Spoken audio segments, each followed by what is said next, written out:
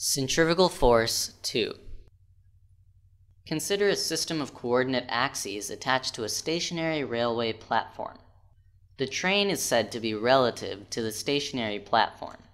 The system of imaginary coordinate axes attached to such a stationary platform is called an inertial frame of reference. Now, consider two trains moving with the same uniform velocity adjacent to each other. An observer sitting on one of the trains will not be able to detect the motion of the other train, so an imaginary coordinate system attached to one of the trains will behave identical to the one attached to the stationary platform.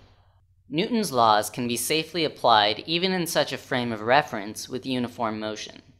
An imaginary coordinate system which is either at rest or in uniform motion and where Newton's laws are valid is called an inertial frame of reference.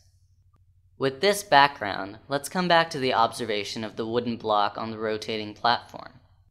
The radially outward force, that is centrifugal force, acting on the block, according to the observer, is a real force only in his own rotating frame of reference.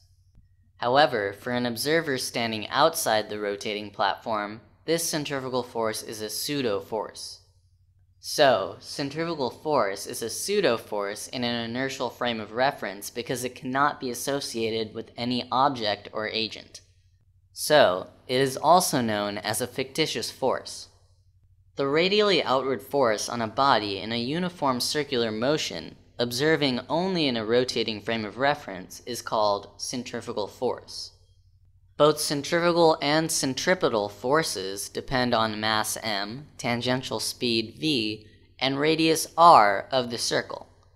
They are equal in magnitude but opposite in direction, so the magnitude of centrifugal force is equal to mv squared by r, which is equal to mr omega squared. Note that both centripetal force and centrifugal force act on the same rotating body. Therefore, they do not form action-reaction pair in the sense of Newton's third law. Pseudo-force, such as the centrifugal force, appears only in accelerated or non-inertial frames of reference. Therefore, all the effects observed in an inertial frame of reference, in the case of centripetal force, must be attributed only to the reactions due to inertia. For example, when a running car takes a sudden left turn, a man sitting in the back seat falls to the right due to inertia of the direction. Centrifugal force is defined as a force developed in a rotating body, because of which the body tends to move away from the center along the radius. The centrifugal force also acts normal to the direction of motion of the body, but radially outward away from the center along the radius.